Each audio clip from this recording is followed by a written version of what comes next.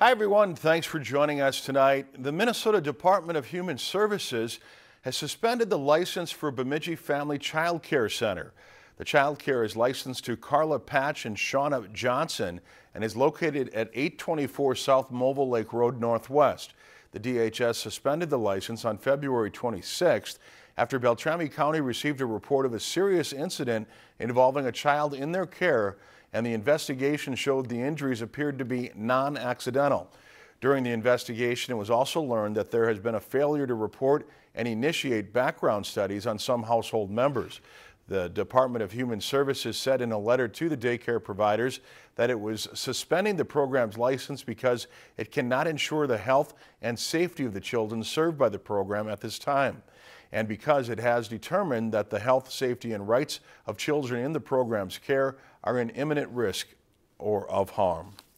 If you enjoyed this segment of Lakeland News, please consider making a tax-deductible contribution to Lakeland PBS.